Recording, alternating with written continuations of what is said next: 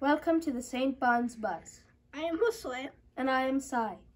We are both sixth graders at St. Bon's. As you know, some of the sixth graders are hosting the Buzz this week, but next week it will be another class's turn. Let's find out who will be the next class to host the St. Bon's Buzz.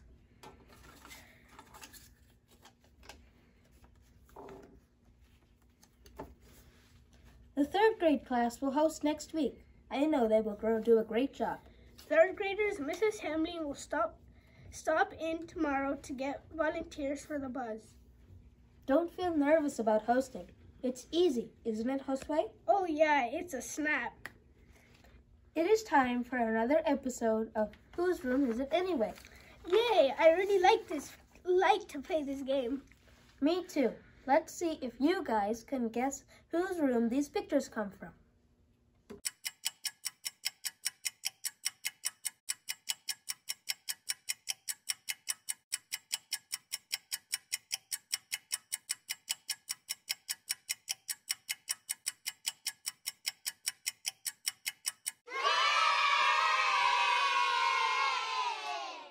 Did you guess it correctly?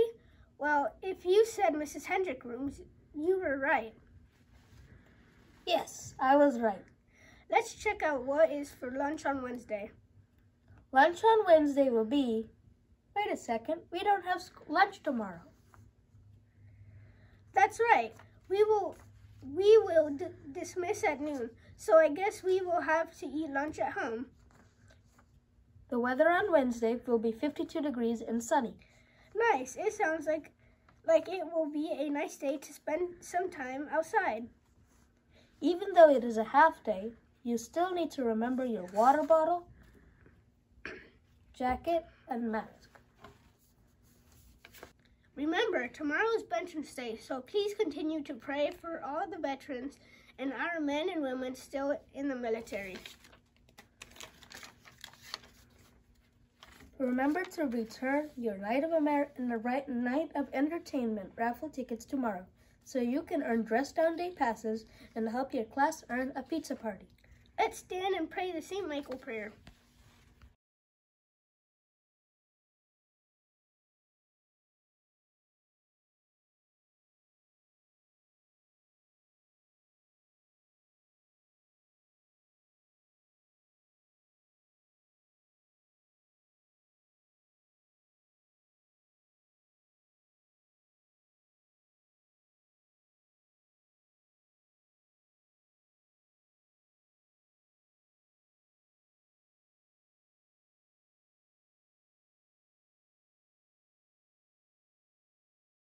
Well, that's all time we have today. Thanks for joining us on the St. Bon's Buzz. And check out this information about St. Leo the Great. This is Franciscan Media's Saint of the Day for November 10th. Today we celebrate Pope St. Leo the Great. Elected in 440, Pope Leo distinguished himself throughout his 21-year pontificate as one of the best administrators of the ancient church. He was likewise known for his pastoral skills and spiritually profound sermons. As Holy Father, Leo worked hard to control the heresies prominent in his day and to call the followers of those heresies back to true Christian beliefs. A second major area of concern for him was the controversy within parts of the church over the nature of Christ. Leo also led the defense of Rome against barbarian attack, taking the role of peacemaker. On one occasion, he persuaded Attila the Hun to halt his path toward Rome, which he was planning to plunder. But Leo's path to sainthood has its basis in the spiritual depth with which he approached the pastoral care of his people. Well-versed in scripture and ecclesiastical awareness, he had the ability to reach their everyday needs and interests. Pope St. Leo was indeed a great pope, a man who was boundless in his energy, large of heart, and clear in his sense of duty as St. Peter's successor. There's more about the saints along with inspiration and Catholic resources at our website, saintoftheday.org. From Franciscan Media, this has been Saint of the Day.